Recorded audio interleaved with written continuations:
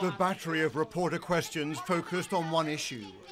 Is the president's prized summit with Kim Jong-un now in peril? We haven't seen anything. We haven't heard anything.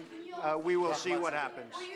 Whatever it is. Donald Trump suggested he had not been informed of any plan to cancel the Singapore meeting in June.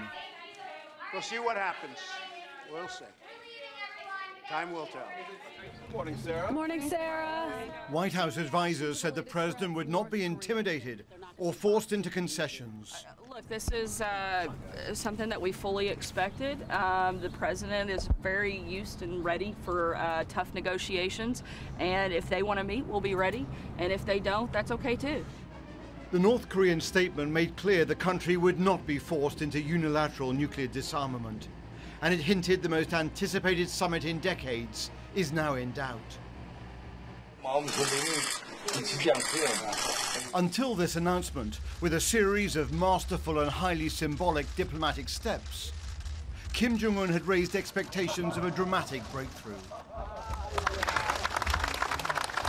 That border summit with the South Korean leader last month, and his meetings with the US Secretary of State, were all part of Pyongyang's unexpected charm offensive. So too was the decision to release the 3 Americans being detained, a move that led Trump to praise the North Korean dictator. But US national security experts say Kim was never likely to agree to simply abandon the country's missile program or dismantle his precious nuclear arsenal without major concessions in return. Kim Jong-un has real priorities, and those are regime security, and nuclear weapons are a real part of that, or have been a part of that for decades. So the fact that he would simply show up in Singapore and say, here are my nuclear weapons, with getting nothing back, that simply wasn't a realistic outcome. As experts puzzle over Kim's precise strategy, John Bolton, one of the most hawkish figures in the administration, made a link with a previous nuclear deal that may have alerted Kim to the prospect of an American trap. I think we're looking at the Libya model of 2003, 2004.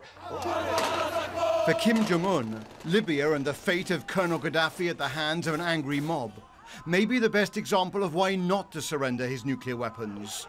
The deal Gaddafi made did not save him. Joint US-South Korean military exercises will still go ahead as planned. For Seoul and for Washington, this is now a time for calibration, trying to show military strength and diplomatic resolve, but without blowing up the prospects for the summit. President Trump seemed unusually defensive in the Oval Office, suddenly aware that the summit he has so trumpeted may elude him after all.